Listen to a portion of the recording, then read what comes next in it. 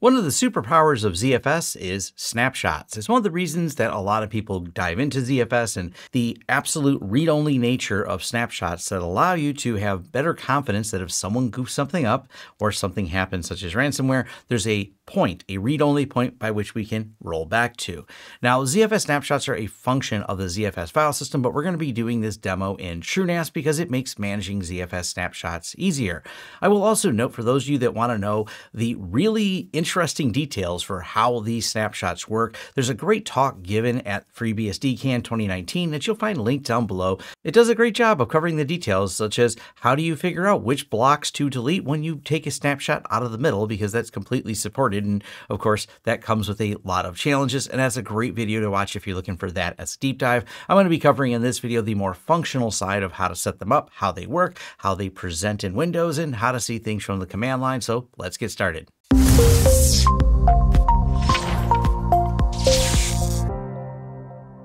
Are you an individual or forward-thinking company looking for expert assistance with network engineering, storage, or virtualization projects? Perhaps you're an internal IT team seeking help to proactively manage, monitor, or secure your systems. We offer comprehensive consulting services tailored to meet your specific project needs. Whether you require fully managed or co-managed IT services, our experienced team is ready to step in and help.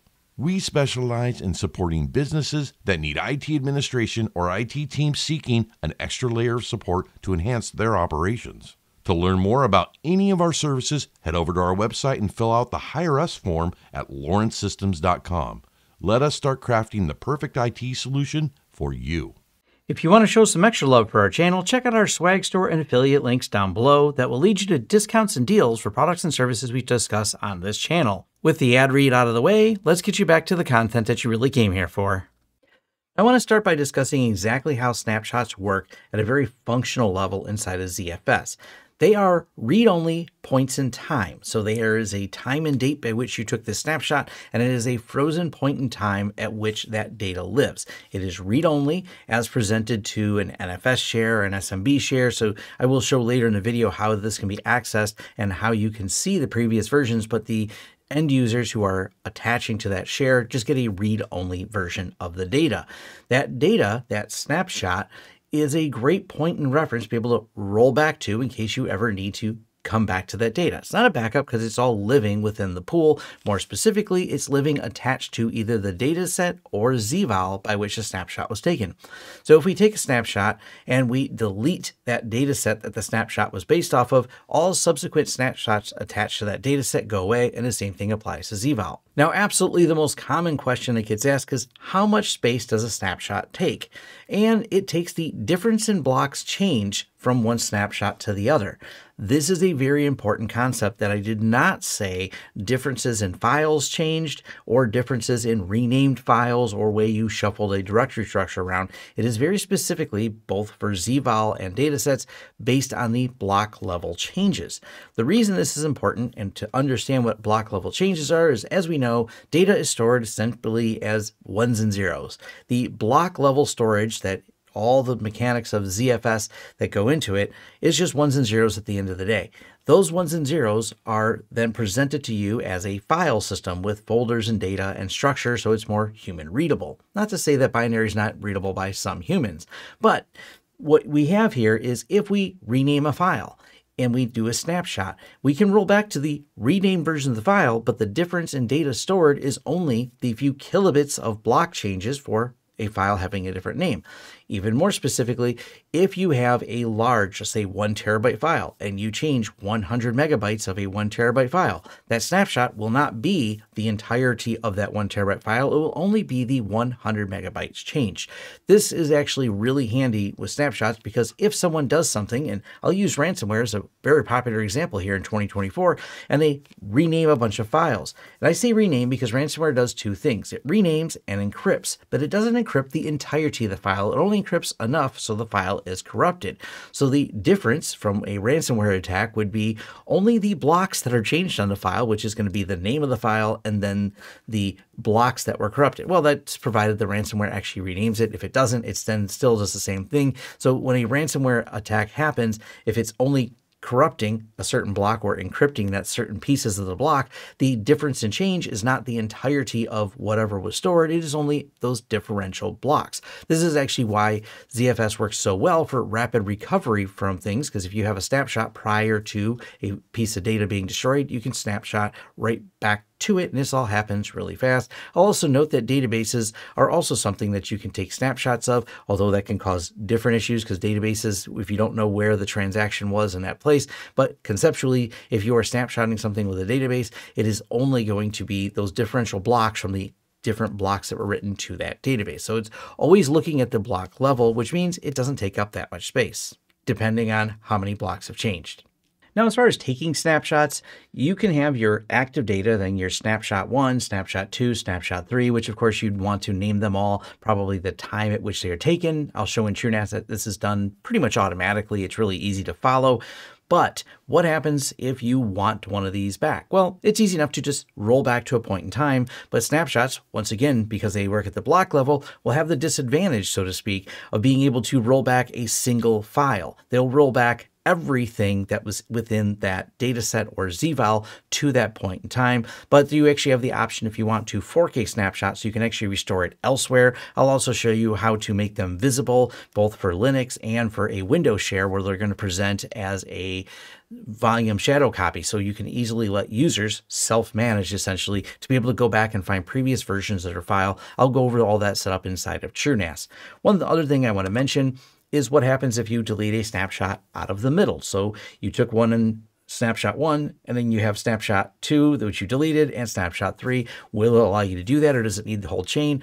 Technically, it needs the whole chain, but as far as how it's presented to you, yes, you can delete the snapshots out of the middle as well. So if you took some extra manual snapshots and then have a bunch of automatic ones around it, you want to later delete those, it sorts this out automatically. And if you're thinking, wow, that's some complicated stuff going on that makes it happen, go back to that video I referenced earlier at BSDCan talking about the complexities of actually making that work. All right, this system is running Dragonfish 24.04 release candidate 1 here in April of 2024. So it should be the same as the full release because snapshots haven't really changed much throughout the last few versions. Let's go over here to our datasets. We have a test dataset and we have a fully set up YouTube snapshot demo, which we'll get to shortly, but I want to talk about how we got there and cover some of the basics. So we have this test dataset with 7.95 gigs of data. And if we look to manage snapshots, it doesn't have any right now. So let's go ahead and start making them. Go to dataset. We're going to click on the test dataset here, and we're going to go ahead and create a snapshot. We'll leave it at its default name of manual 2024-415-1148. It's the time date, but you can choose a naming schema if you want. And recursive means also snapshot sub datasets. We're going to get to next in the demo here. So first, let's go ahead and save that snapshot. And if we now manage the snapshots, we see the 1, and we see there is not available under space used. That's because there's not any space taken because we haven't made any changes to the file system, and retention will not be deleted automatically. This matters more for when you're setting up the automated snapshots, which we'll show in a moment. And when you set those up, you set a retention, and it's the snapshot task under data protection that actually facilitates deleting them. And you can override if it's one that will automatically be deleted by putting it on hold. Now let's go here to the data set, and you see that it's under dozer and then test. We're just going to do the command line and show you what the files look like in there. So we're going to go here to mount dozer test, ls, and there's some data. Matter of fact, du-sh, some more data. We have rounds up to the 8 gigs in here. Let's go ahead and purge that 8 gigs. So if we rm-rf, some more data. Now we're going to back out of this directory because we've now deleted it. We'll just show that it's gone. And we'll go back over to our TrueNAS. And now we're going to click on Manage Snapshots. And now that it refreshed, it says we've now referenced the 7.95 gigs because, well, we deleted all the data. Let's go back over here to our data set. And our data set still takes up 7.95 gigs. Matter of fact, something important to note is that this data set takes up not just the storage of data that is active, but also all of the snapshots and whatever the snapshots are holding until you delete them. So it's cumulative, the snapshots plus any other data in there. And the snapshots are referencing that differential. So let's go ahead and manage the snapshots again. And let's just roll it back. And we're not going to do a new clone or anything like that. We're just going to go ahead, no safety check, just roll it back to the way it was because we want all that data back in there. Hit close, and we see it's still using the 7.95 gigs. We'll click to manage snapshots, and this refreshes to go back to not available because there's no data used. And if we go back into our test, all the data is back. Let's go in here and prune out some of the data. So there's a few files in here, and I have something called pre-roll add. So let's go ahead and rm-rf pre-roll add. Maybe we'll rm-rf whatever's in 2023 as well. And if we look, there's only 3.5 gigs of data in there now. Now, the problem is, what if I wanted some of that data back? Well, that's where we're going to go in here, and this will refresh in a moment. Refresh this. And it's only using 4.48 gigs because that's how much data we pruned out. Reference was the original 7.9 used. That's how much it's holding on to if we roll back. But what if I made change to other files and I want to roll it back, but I want to get some of those files out? Well, we have two options. The easy one here is going to be clone a new data set. And we can just say clone it here and it'll create an entirely new data set. So we'll go ahead and do that. Then we'll go to the data sets. And here's our test data set. And here is that test manual clone that we have. Please note, if you click on this data set, it shows the total amount of data used versus this data set. It has an option to promote, but shows no data. This is essentially a linked clone of this one. So it's actually not taking up any data because it's referencing this one here, but it will take up data if we promote it because then it becomes a full-on data set. So it's like a temporary data set, if you will, where we can go inside of here and pull out files. If we do an ls and we have our test-manual, we have all the data in there, some more data, and there it is. And I could simply copy that over. And we'll just copy it right to the root of test so it's in another location. All right, we've copied that data over. We're going to back out of that directory. And then we're going to go ahead and delete this because I don't need it anymore. So I'll hit copy to clipboard and delete. I found the files I wanted. I'm going to clean up the extra data set and it goes away. And the snapshots are still there. But now we have more data because we copied data from there and then put it in a different place. Now, by doing this, we have some differentials from the different snapshots that we have from the different times. So it's actually going to end up being a little bit more data because we have to now keep track of the changes and the extra data that I copied over into this test folder. And then we can do the same thing again. We can create more snapshots and the process continues. Now let's talk about how to make them visible if I didn't want to have to go through and have these. So let's go ahead and create another snapshot and it'll just be called manual this. Actually, we'll call this another -manual snapshot. We'll go ahead and hit save. And we're going to go here to this test data set. We're going to go edit, advanced options. And we want to change the settings here from snapshot invisible, which is the default, to snapshot visible. Go ahead and hit save. And we're going to go back in here to mount dozer test.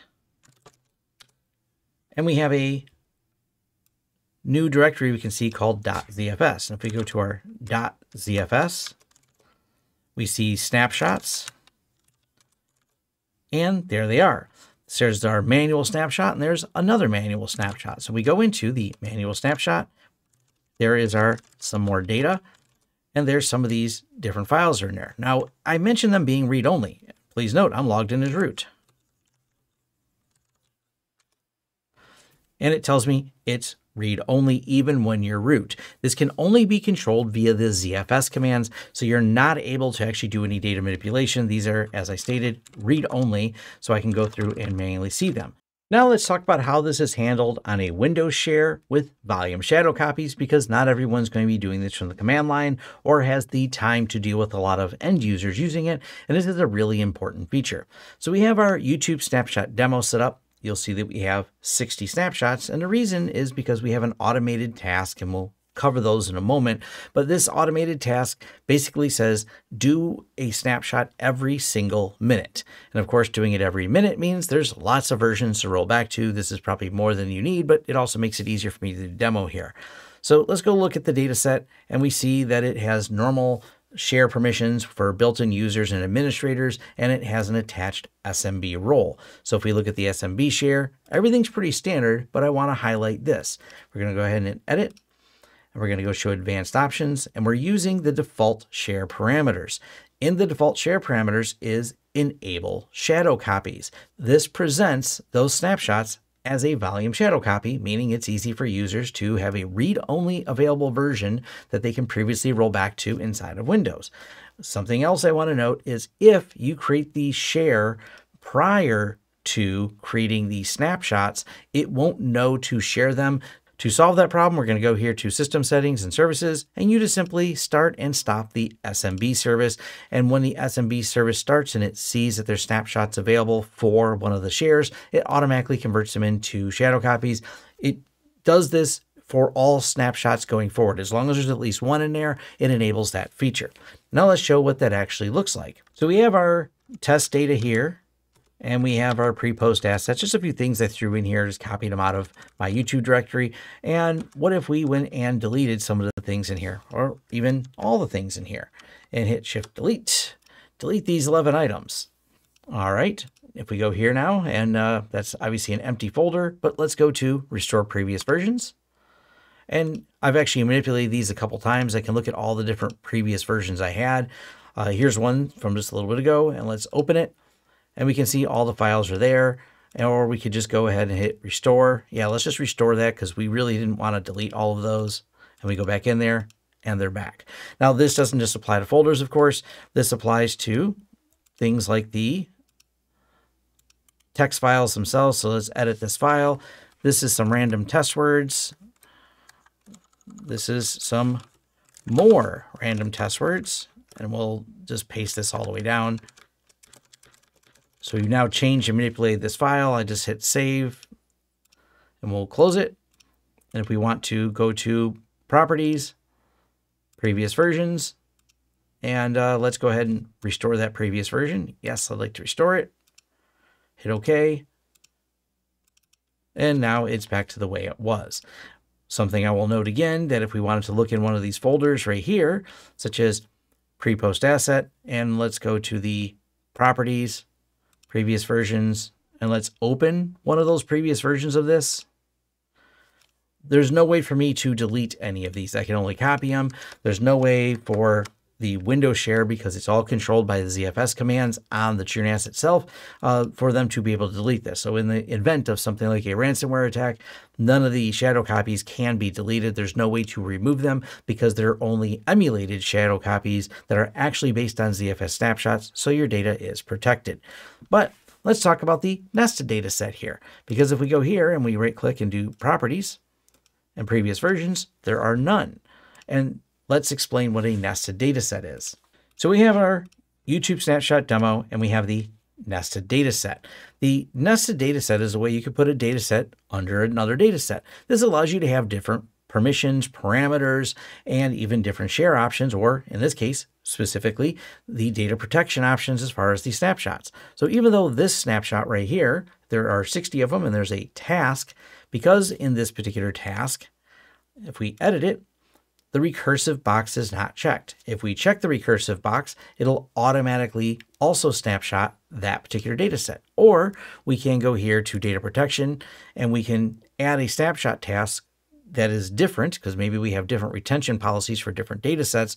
And that allows us to have a retention policy that would be for specifically this nested data set that can be different. Maybe we need to keep the data longer. We want the snapshot lifetime to be longer, etc.